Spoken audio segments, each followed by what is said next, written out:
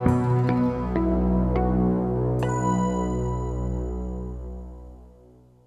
you watch this video, you may feel a little confused about some of the language. You will hear building biologist Orem Miller refer to technicalities like milliwatts, milligauss, and microteslas. Don't let the technical language bother you. You don't need to become a physicist to read your scanning meters.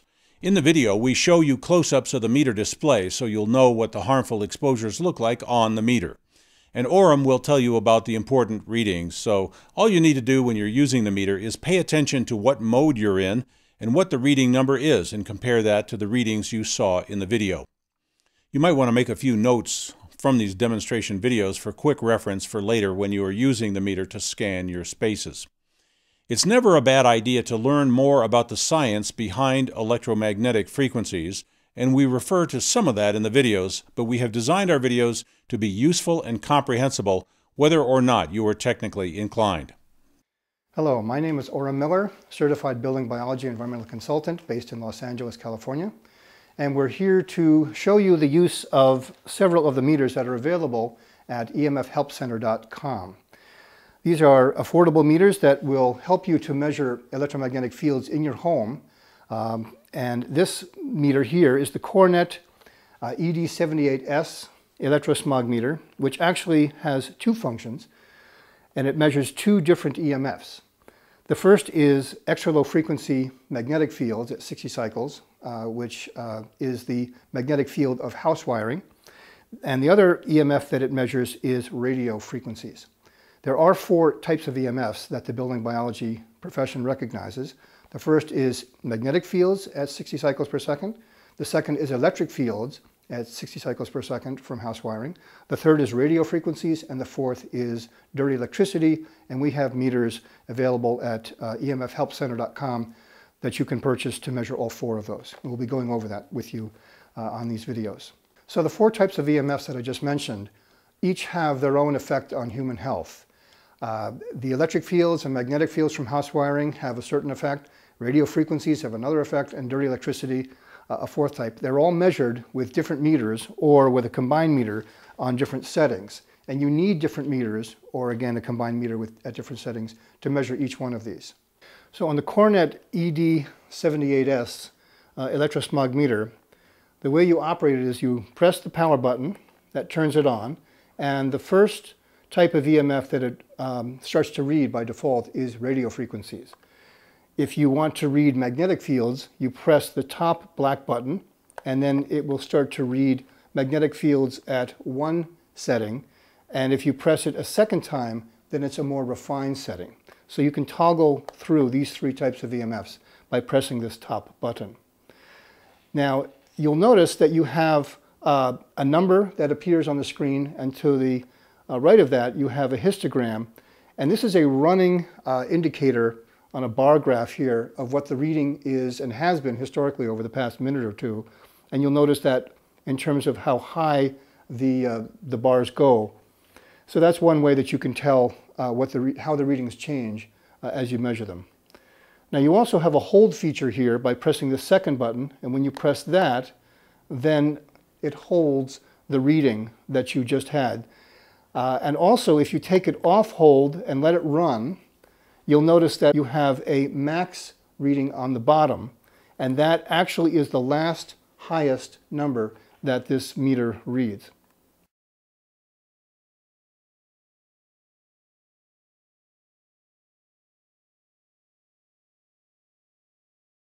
This meter measures radio frequencies in milliwatts per meter squared, which is small m, big W, milliwatts per meter squared.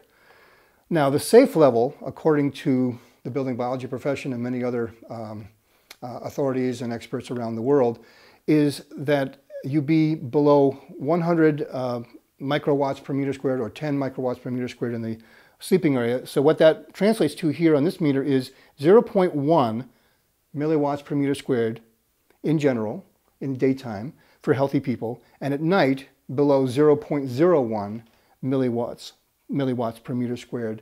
That would be ideal in your sleeping area. Don't forget that you also have an LED indicator on the right here, which goes from 2 green levels to 3 yellows and up to the red. So if you're moving this around and you can't read the number, but you see that you're up in the upper yellow or red, then you know that you have a high level, and then you can look down and see what the actual number is.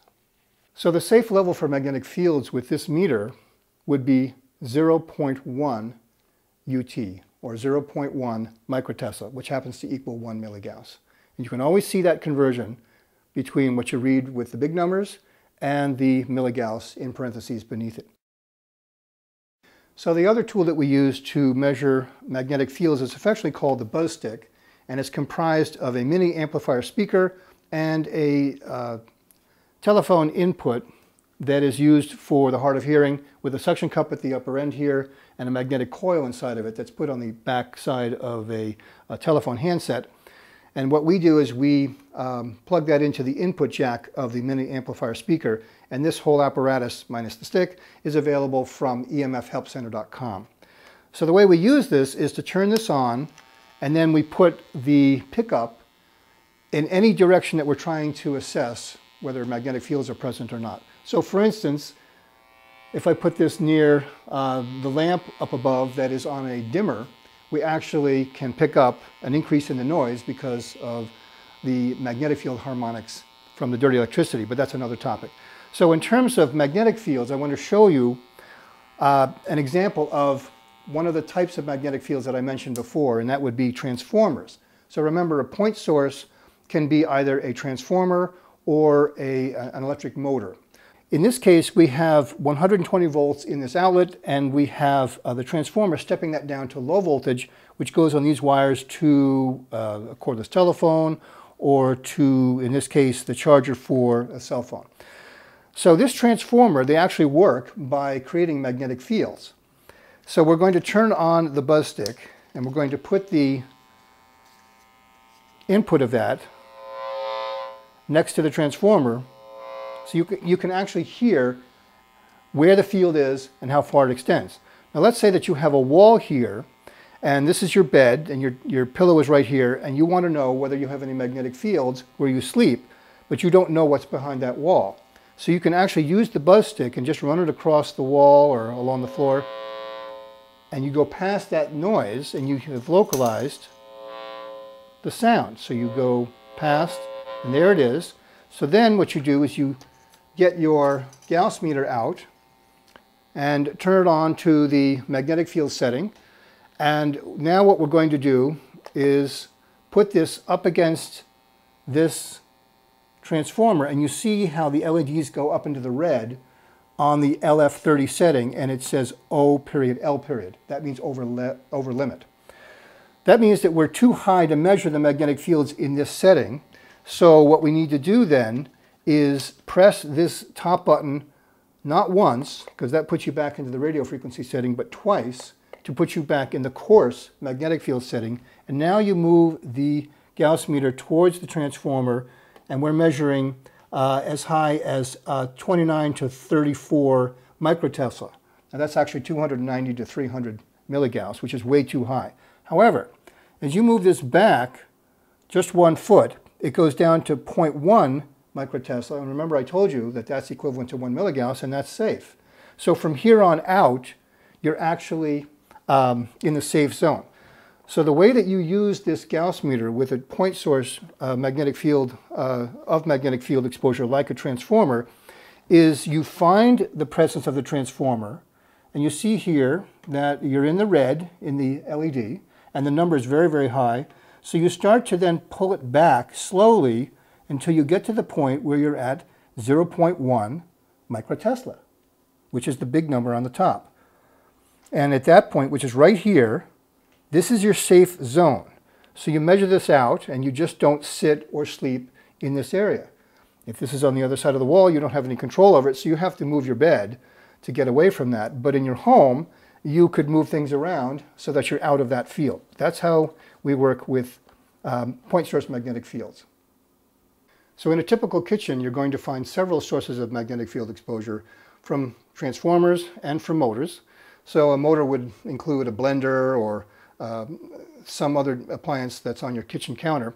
But in terms of transformers, you have them all over the kitchen. For instance, in a microwave oven, you have the transformer here behind this, this control board and a digital clock. And the purpose again of the transformer is to take 120 volts and step it down to the low voltage needed by this circuit board and the liquid crystal display clock. So you can verify that again by the presence of the buzzing with the buzz stick. And there's the transformer right there, because that's where the sound is loudest. And then we can also verify that with the Gauss meter. So again, all we do is we press this up against the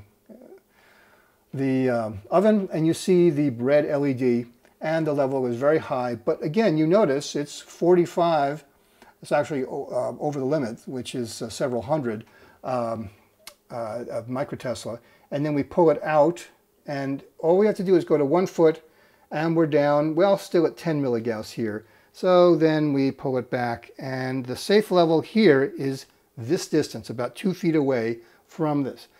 Now, there are clients that I have who are electrically hypersensitive. They don't use the microwave, and they don't want this magnetic field filling this area because they might be here working at the counter doing some food prep. So what they do is they go into the cabinet up here and pull the plug out of the wall for the microwave, which actually in this case happens to be back here, and this goes away. So when this is off, there's no magnetic field from this. One thing you particularly want to pay attention to in the kitchen is the location of the controls for your stove or your electric range. Even if you have a gas stove, you could have the controls right here, and that can include a clock, an LCD digital clock, and again, you know that that means that there's a transformer behind there. So there are many stoves that I've seen that have the controls and the clock right here, and if that's the case, there'll be a magnetic field that literally comes out this far, and it's very strong this close. But what does the average person do, particularly a mom, for instance, who may be pregnant, who's standing right here doing the cooking, and she has a very strong magnetic field right on her abdomen. In this case, we have a gas range with the controls in the front, but there's no clock here. There's no digital control. So we can take our buzz stick and we can move it across the front. And there's really no difference in the level of sound that we hear in this location from anywhere else around it. And more importantly, or most importantly, we can take our Gauss meter and we see what the level of magnetic field is. Let's put it on the LF30 scale. And it's 0.04, which is a nice low number. It's less than 0.1, which is our safe level. And you can move it here and you get no increase in the magnetic field level. The LED indicator stays the same color, the number on the screen doesn't move, so there's no clock here, there's no transformer in this location. So this is considered a safe stove. If you do want to buy a new stove, make sure the clock is in the back, and the controls should be back here or they can be on the side, but there should be no controls and no clock right in the front of the stove. So this is the back side of the refrigerator, which is right on the other side of this wall in the kitchen, and you can hear where the motor is, right here. And if you put the Gauss meter, which measures out here a nice 0.02 to 0.06 microtesla, which is 0.2 to 0.6 milligauss, which is acceptable. But when you move this down here, you see that the little LED lights go into the red, and we have a reading, oh, it's overload. Oh my goodness. All right, so that is above 10 milligauss. But it does drop away as you move away. So here, we're down to 1 milligauss at about 1.5 feet away. So that's the characteristic of a point source motor, an electric motor. The magnetic field is very strong close in, but it drops off exponentially, so that even though it was 10 milligauss, or higher than that actually at the wall, but about 12 to 16 inches away, it dropped down to 1 milligauss. So it's a quick decline in terms of the reduction in the strength of the magnetic field from a point source, like an electric motor. So when you're looking for magnetic fields in a house, these are the fields that you're going to be looking for. Possibly from point sources, which we've already reviewed in the kitchen. That's transformers and electric motors.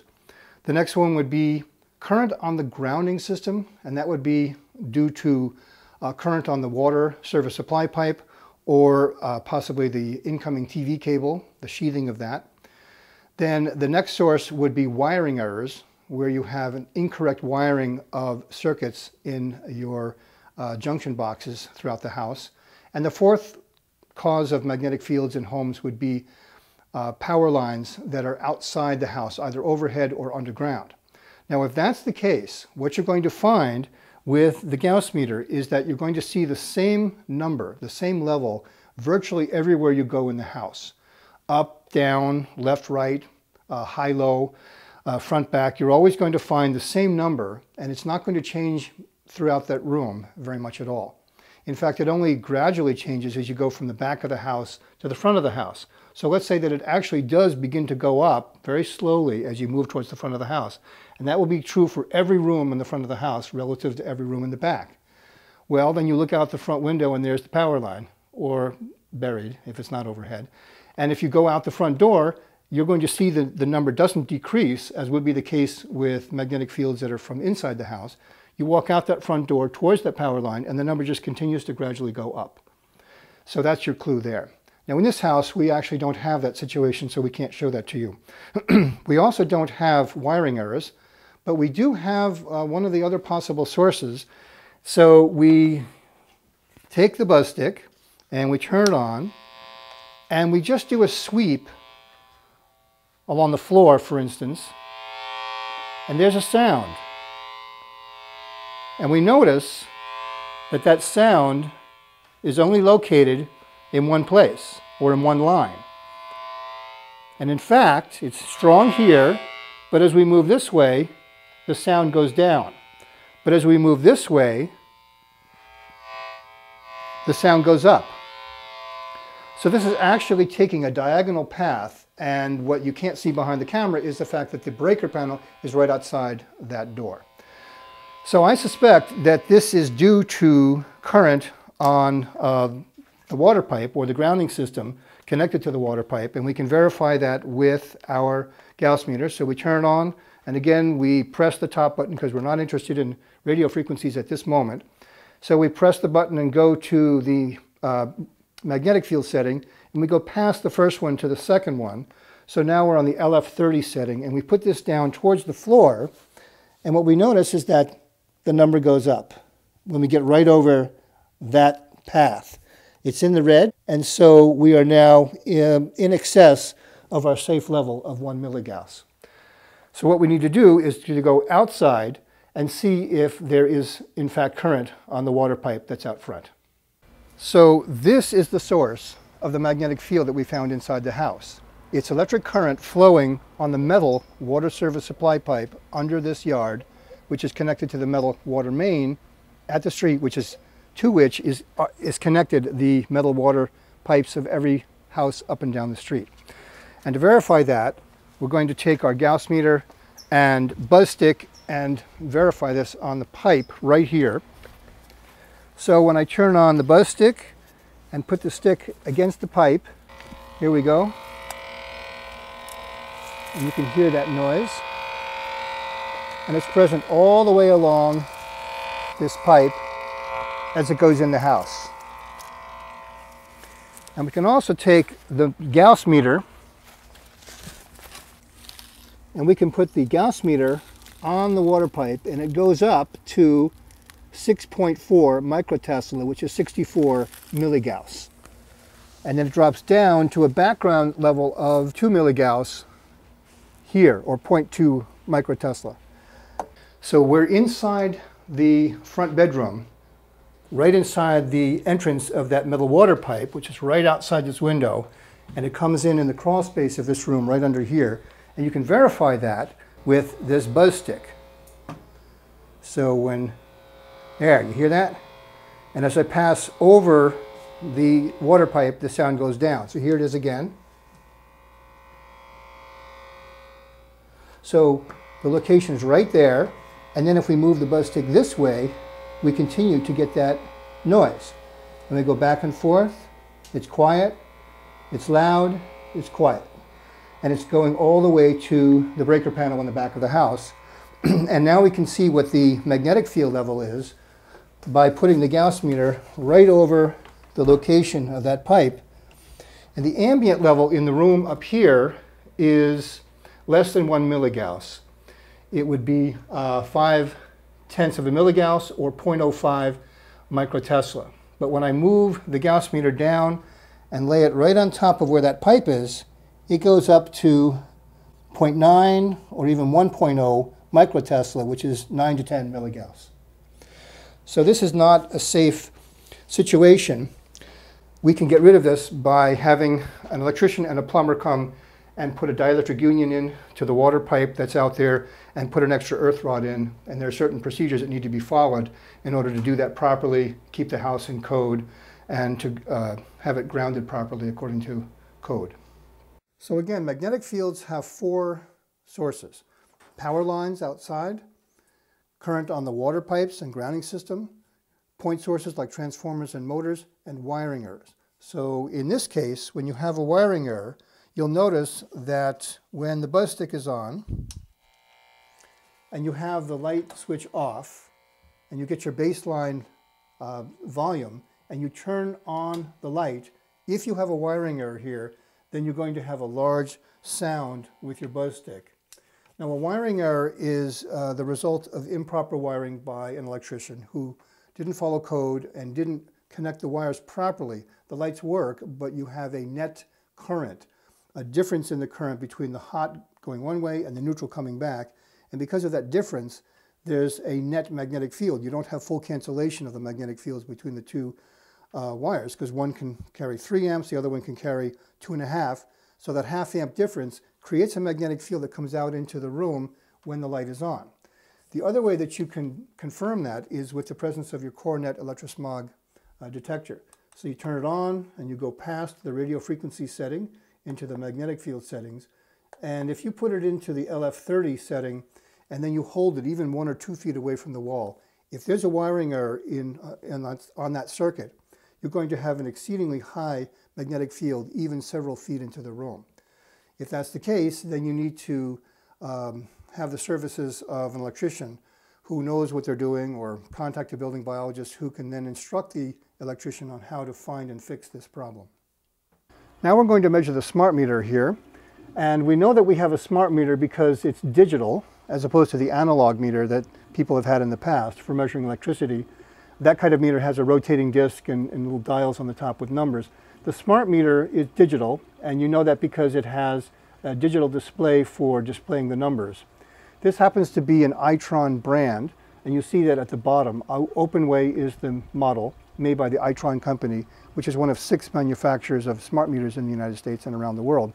GE, Landis+Gyr, Elster, Echelon, and Census being the other 5 that I know of. Now, smart meters were first deployed in the US in the Pacific Gas and Electric service area in Northern California. If they were not the first, they were one of the first. That was several years ago.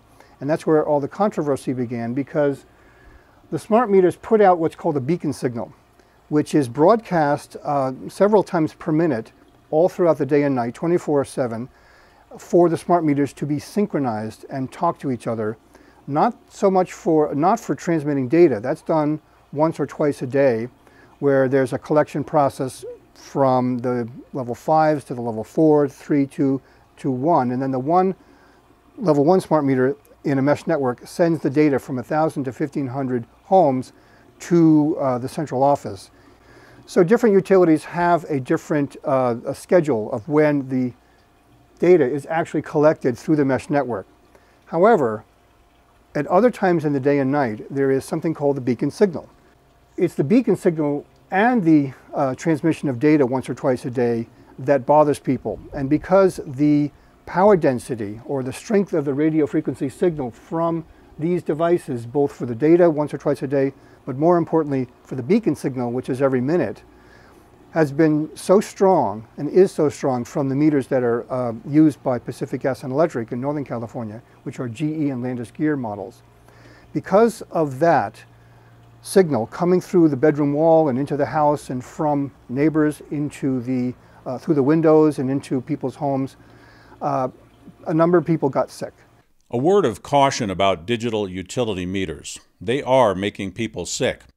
In many cases, the electromagnetic frequencies from these devices seem to negatively affect people more than cell phones, cordless phones, Wi-Fi, microwave ovens, cell phone towers, and other common wireless sources. Electromagnetic sensitivity is very selective in terms of frequencies, times of day, and other circumstances. We have received hundreds of reports of serious health issues with digital utility meters. Some utility companies attempt to disregard these health issues and point to obsolete and flawed FCC regulations as justification for the installations. Even if the FCC regulations were current and valid, the FCC has no jurisdiction to authorize installations of anything on private property without consent of the occupants and the property owners. The FCC does not regulate your property, and they cannot force you to accept anything on your property that you find to be a problem. It is your utility company that is attempting to make those decisions, and if they try to make you believe the FCC is forcing someone to do something, that is simply not true. Apart from that, some utility companies have inappropriate policies seeking to extract extortion fees from customers for the removal of harmful transmissions, referring to that as an opt-out of a harmful technology that nobody voluntarily opted into in the first place. Unfortunately, these opt-out arrangements still deploy digital metering with certain exposure hazards, and power companies have been known to remotely turn transmitters back on without the customer's knowledge, sometimes within hours, even when they are charged fees to keep them turned off. And of course, digital meters have data recorders, which are surveillance devices collecting very detailed databases of your private living habits inside your home for viewing and enjoyment by total strangers and hackers anywhere in the world. Digital meters, because of poor design and poor installation methods, have caused thousands of house fires. And the utility industry has yet to properly acknowledge this problem, much less fix it. For these reasons, EMF Help Center does not recommend accepting digital metering or the cost or terms of any so-called opt-out contracts, although by refusing that, you may find your utility company to be extremely unreasonable and difficult in their responses. There are ways to oppose and fight the imposition of the unsafe and unlawful digital metering, for instance, at freedomtaker.com. However, there are circumstances where the utility customer can find no other practical or immediate solution than to accept the questionable opt-out contract offered by the utility company. In this case, it is wise to measure the emissions from your digital meter at least once a week to assure that remote settings on the meter have not been changed by your utility company without your knowledge and consent. Utility companies have destroyed the trust they once had with the public, and from now on, we must be watchdogs over the wrongdoing our utility companies are committing.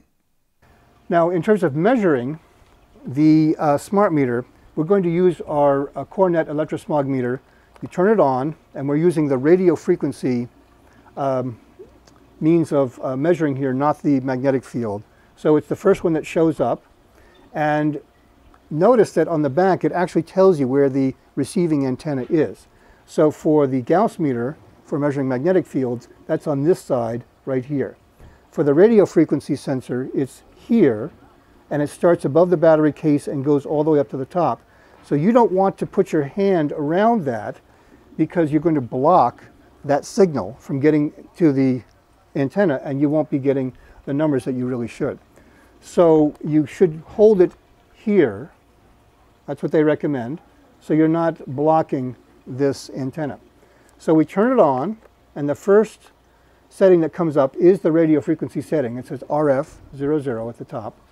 And we're measuring in milliwatts per meter squared. So when you're measuring smart meters, you want to use the hold feature.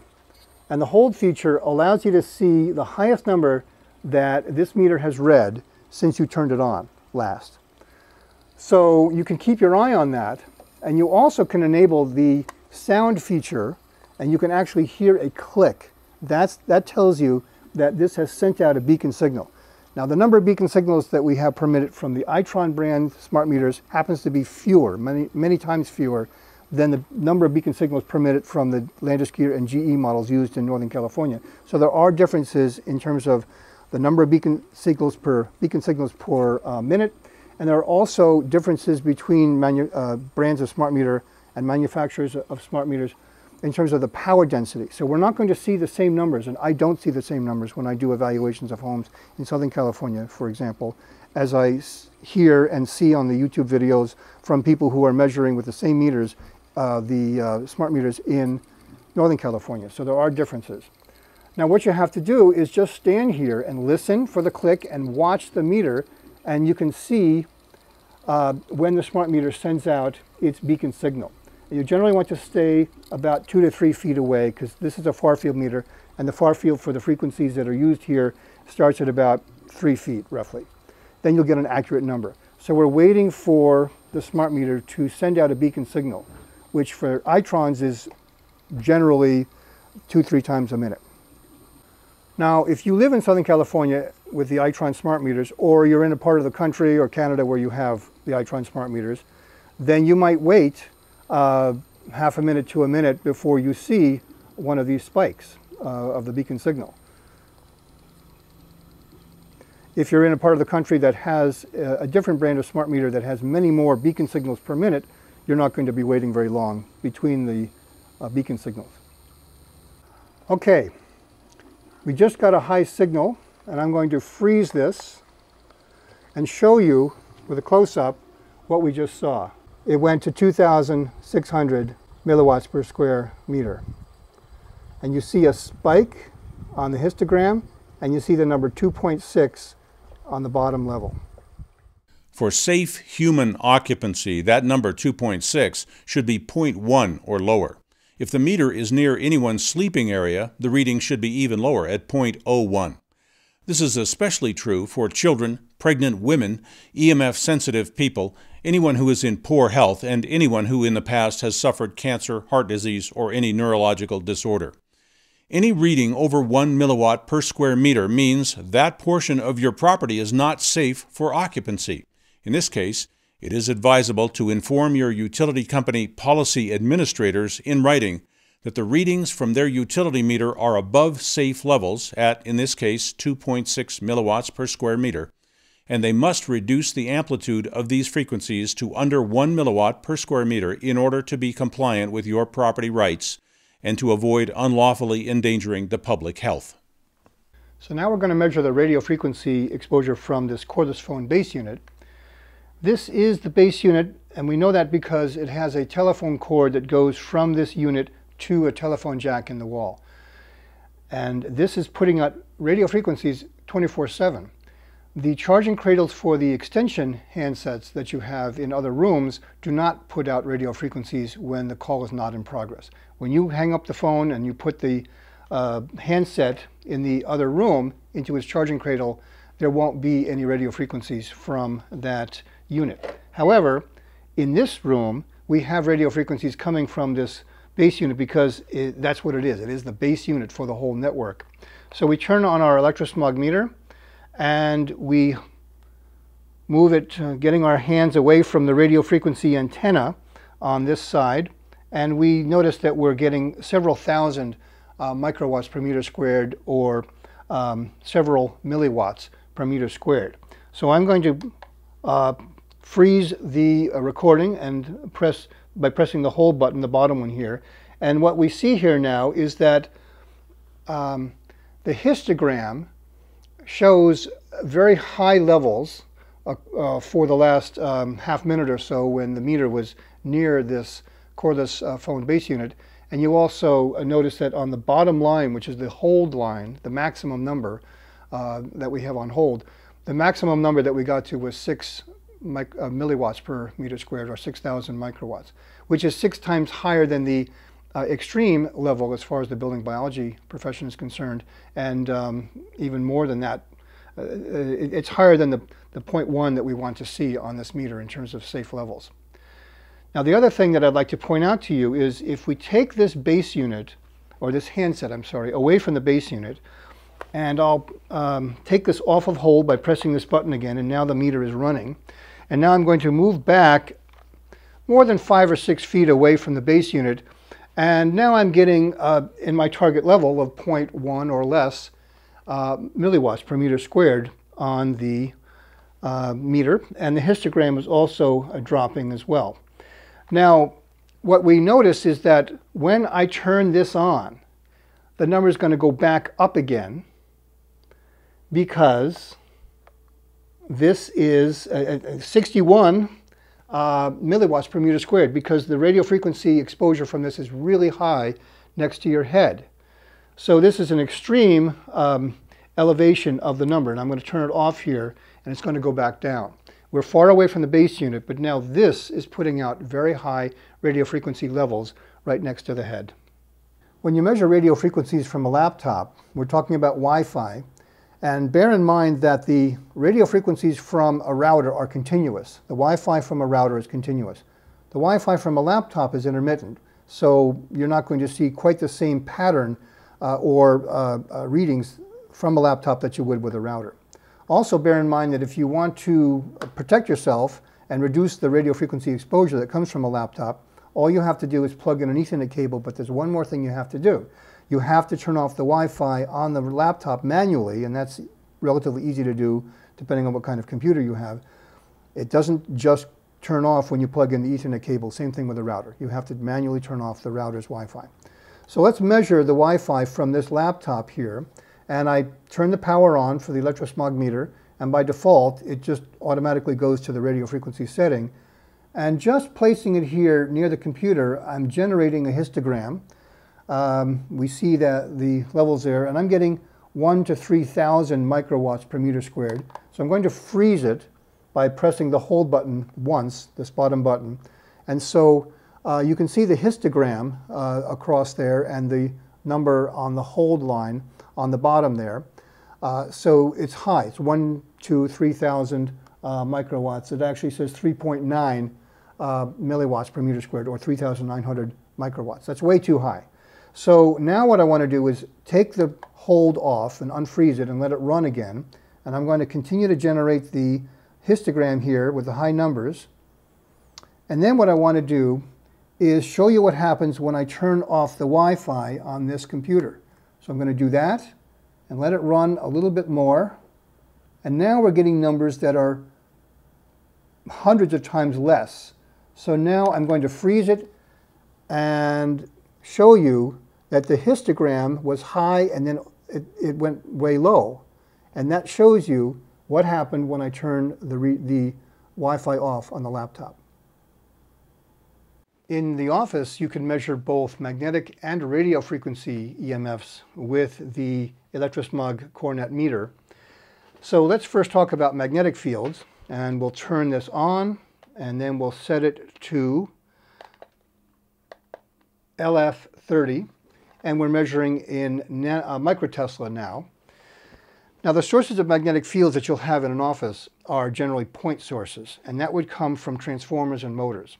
So certainly the hard drive motor of your computer will be a high source of magnetic fields close up. Now that drops off exponentially within a few inches, within a foot or so. But your leg or foot, or both, can be in that field. So you want to take the electrosmog meter and then just put it near the computer, see what the level is, and then move it away. And you want to be ideally below 0.10 or less, which it is right now. Then another source of magnetic field exposure could be a heater, for instance, which you can't see it, but we have that under this desk. That's not a good idea to have within a few inches of your body, because the magnetic field needs more than that to drop off. So I would move that heater over there, away from the location that it presently is in.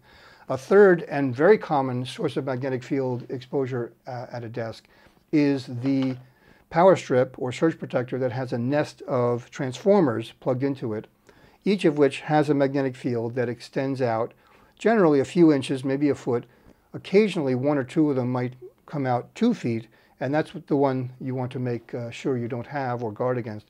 So distance is your friend with all of these EMFs, particularly magnetic fields. So if you notice with the electrosmog meter that you have high magnetic field readings over 0.1 microtesla, then you need to move the surge protector a couple of feet away in one direction or the other, and then you should be okay. Now when you're measuring radio frequencies in an office setting, then of course you want to put your electrosmog meter into the radio frequency setting, which is the first one that comes up when you turn it on. Now in this case, we have a situation where the numbers are going up, and we're over 2,000 to 3,000 microwatts per meter squared, which is the same as 2 to 4 milliwatts per meter squared, sitting in this location. And the reason for that is the router over there that has Wi-Fi enabled. Now, in talking with the gentleman who uses this office, this is what I customarily do with my clients. I went through with him how this is arranged and what his needs are. So for instance, this is the modem, the router's over here, there's an Ethernet cable that goes between them, that's normal. And that router has the capacity to bring internet service to a number of computers, which we have in this room, in one of two ways. Either with a hardwired network through the Ethernet cables that are plugged in, and that is in existence now. There are Ethernet cables plugged into every device in this office. And then the other way is wirelessly through a wireless network. So he explained to me that he actually uses this as his router for his house, which is just across the way there. The problem with, for when he's in there and when he has friends over, the problem with that is when he's not in there and when his friends are not here, he's sitting here completely hardwired in his connections, and yet this thing is putting out very strong frequencies, much higher than what we consider to be safe, because it's not disabled. It's enabled. It's just on in the background. Wi-Fi. It's Wi-Fi. Like an ashtray with 4 or 5 burning lit cigarettes filling this room with smoke, but you can't see or smell the smoke. But you know that it's there because you can see with the electrosmog meter in the radio frequency setting that he has between 600 to 800 to 1400 microwatts per meter squared, or 0.8, 1.4 milliwatts per meter squared. And we consider in the building biology profession that 1 milliwatt per meter squared or 1,000 microwatts per meter squared is an extreme biological risk in the sleeping area. So if you extrapolate that to the daytime situation, it's still not healthy. So we would like to see people below 0.1 milliwatt per meter squared on the electrosmog meter, and we don't have that here. So what we can do is reconfigure this router so that he would be able to turn on and off the Wi-Fi. He can enable it and disable it through a computer that's connected with an Ethernet cable. And all you have to do is log in through the password, the username and password, and then you can go to the Wi-Fi section. You can save all that, bookmark it, and then with a couple of clicks on the computer, you can enable the Wi-Fi or disable it. And then he can sit here and have access to the internet through the Ethernet cables, but the Wi-Fi is off, and he'll be much more comfortable and much healthier and safer. When you're measuring radio frequencies from a cell phone, you can do that with the Cornet electrosmog meter. Just bear in mind that the pattern of the radio signal transmission from a cell phone is intermittent. It's not going to be continuously high like would be the case from a Wi-Fi enabled router or a cordless telephone base unit or even a cordless phone handset. So what I'm going to do here is turn the meter on by pressing the power button, and as we've mentioned before, it goes by default to the radio frequency setting. And with the cell phone in airplane mode, we have a low number of relatively 4 to 5 microwatts per meter squared, or 0.004 milliwatts per meter squared on the Cornet meter. So now what I'm going to do is to take my cell phone out of airplane mode. So we do that, and not always, but sometimes, oftentimes, when this connects to the tower, there it goes. Oh, wow, 166. This went up to 166 microwatts per meter squared. That's equivalent to 166,000 microwatts per meter squared. and this read 166 milliwatts per meter squared. The histogram is very high for those spikes, and then it's low, and then it's high again, and then it's low. So that's the pattern with reading radio frequencies from a cell phone.